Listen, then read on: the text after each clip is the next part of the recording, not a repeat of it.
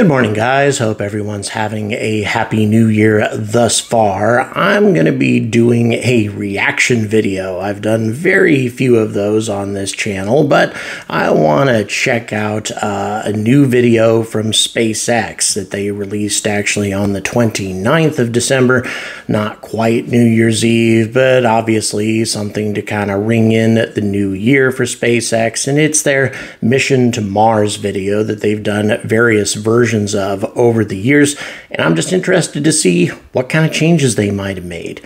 And also, I've never really done any commentary for you guys on this actual video to give you an idea of just how accurate it is and what sort of things still need to be done in order to actually get us to Mars, because this, after all, is Elon Musk's most important objective. So, not going to spend a whole lot of time talking to you any further. Let's just go ahead and get right into it. SpaceX Starship Mission to Mars, latest version, December 29th, 2023, but watching it for the first time in 2024.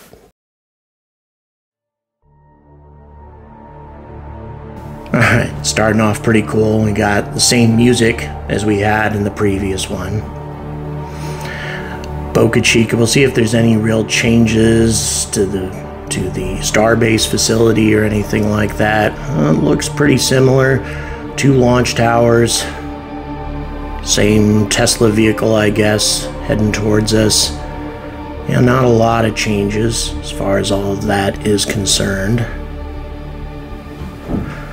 And once again, there's going to be changes I'm probably not going to notice on this first watch through, so I would like you guys to comment if you see anything that I have missed. Okay, tanks are frosty, just like the previous one. All of that is pretty similar.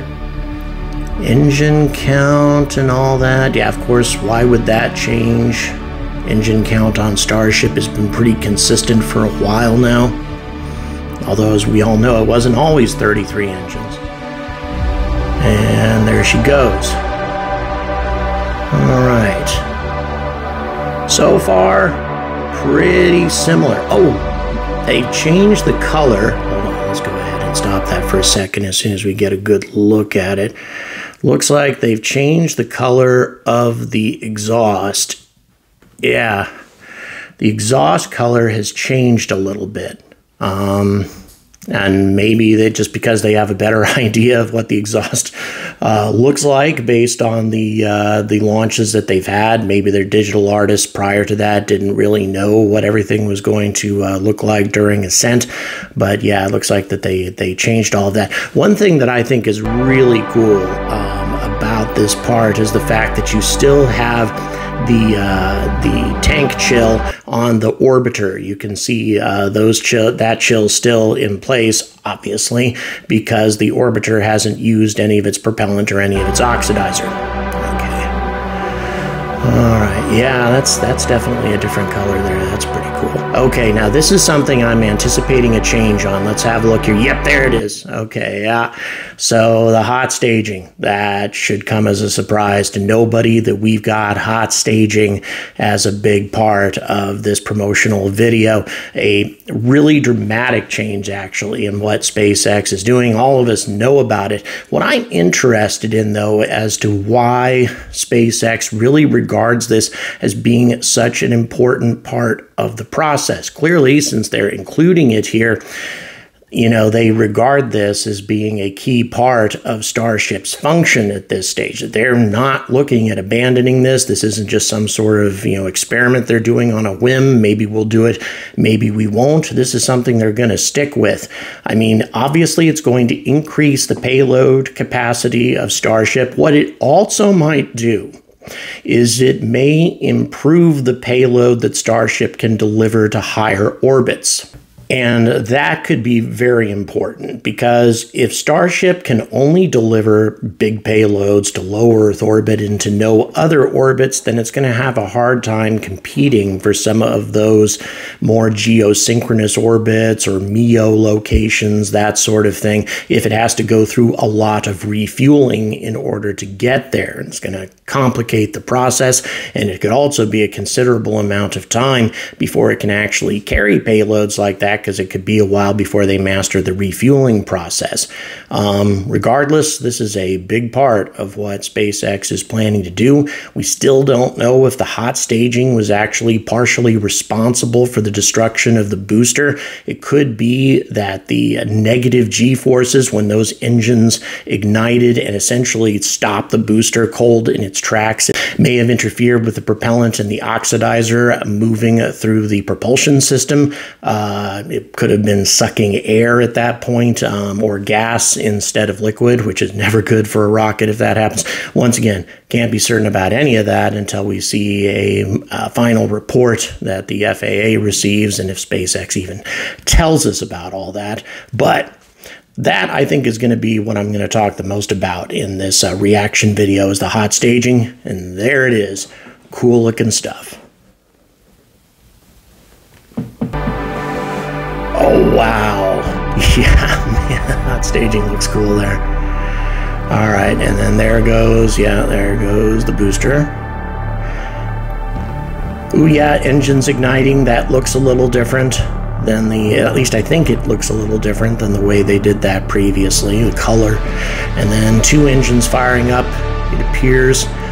For the final descent, that I think has not changed either. And then, of course, the chopsticks performing the capture maneuver.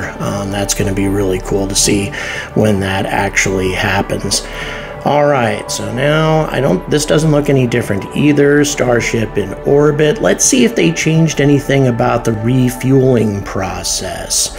All right, here they come, and we've got, no, I want to talk real briefly about this. This refueling process is most probably not how SpaceX is going to be doing it in the long run. It's going to be necessary for a number of tankers to refuel a propellant depot that is not going to appear the same as a normal Starship. There's no need for it to have flaps and fins. As a matter of fact, if it had flaps or fins, that would have a very negative impact on its function, because it would add unnecessary weight, and you're going to want to keep weight to a minimum on your propellant depot. Most probably the depot is going to be similar to one of these Starships that we've seen without the flaps and fins, just the plain cylinder kind of versions of Starship that we have seen thus far out at Starbase.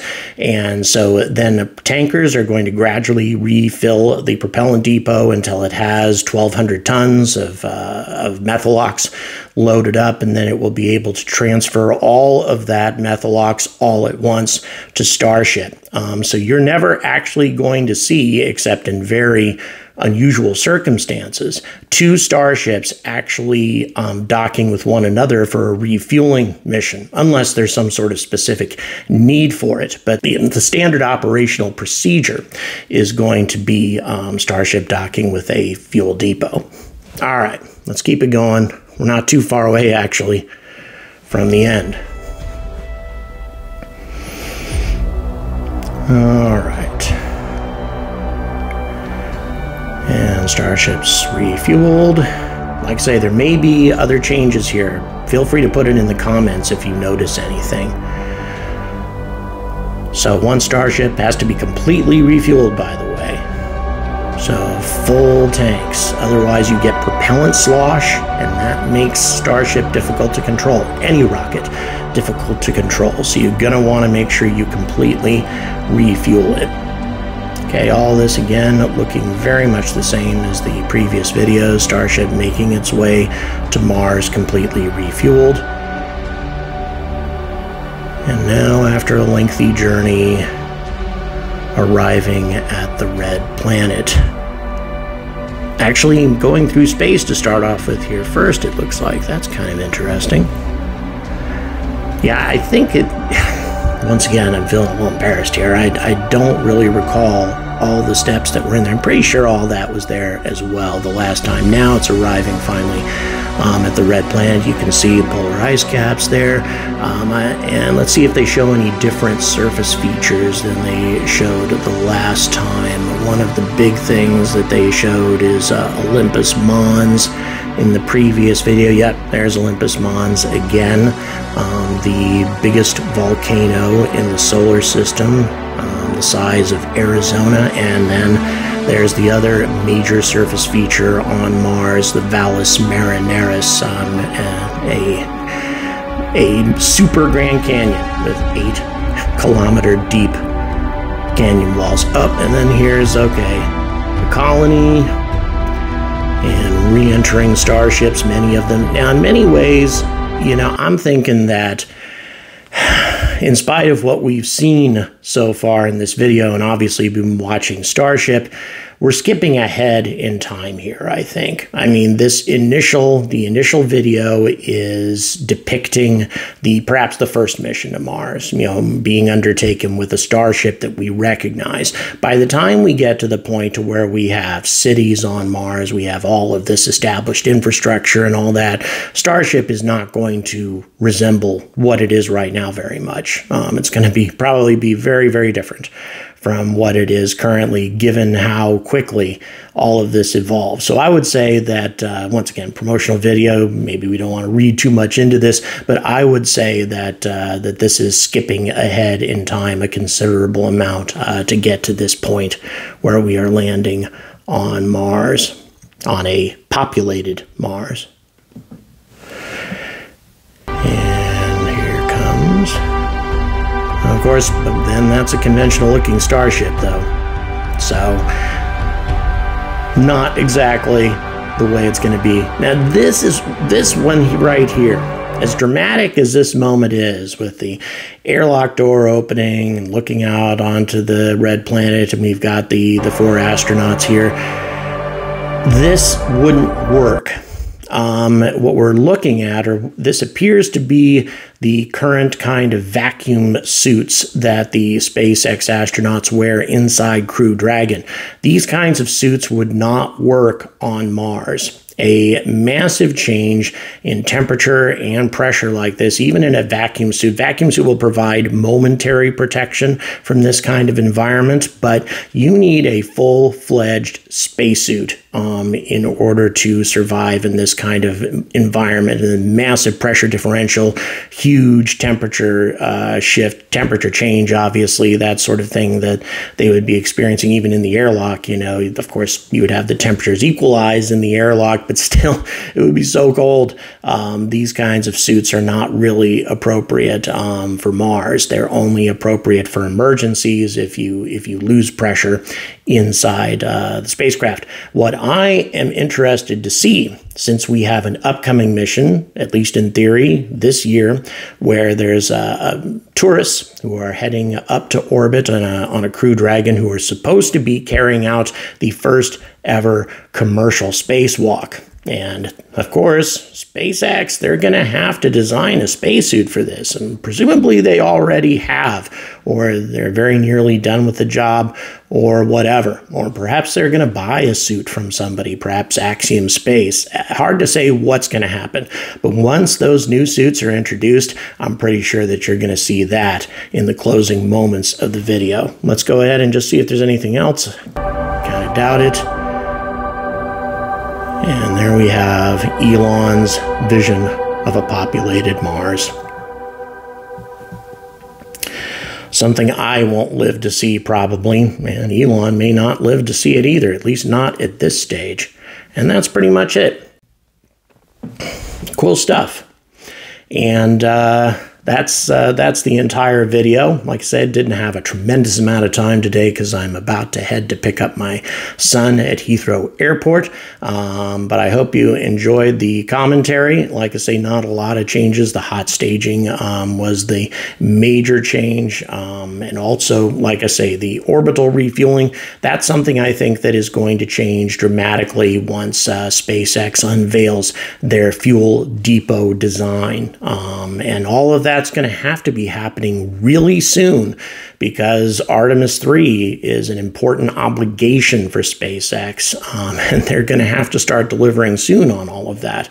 And a fuel depot is going to be an important part of the architecture for that upcoming mission. So I'm looking forward to seeing what SpaceX has for us in 2024, and I have a feeling that the next version of this promotional video that we see is going to have some very dramatic differences. Thanks very much for watching. Thank you so much for your support in 2023. And I'm looking forward to a fantastic 2024 where we will stay angry about space.